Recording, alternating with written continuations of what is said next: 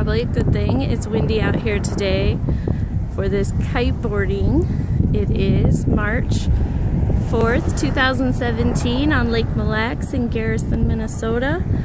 And they are doing the 13th annual Mille Lacs kite crossing competition. There's also supposed to be some freestyle competitions. I saw people jumping yesterday, getting quite a bit of air, staying up for quite a long time.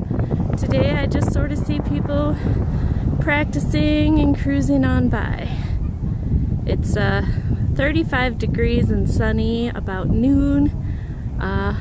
Plenty of wind where I'm standing. So I imagine it's the perfect day for this winter sport that I never knew existed. I wish I had a better camera. I'm gonna try zooming in, but I know then I get real shaky. And I'm sure you could probably hear the wind better than my voice right now. But I just wanted to give everybody a little idea of what's going on in this area of Minnesota right now.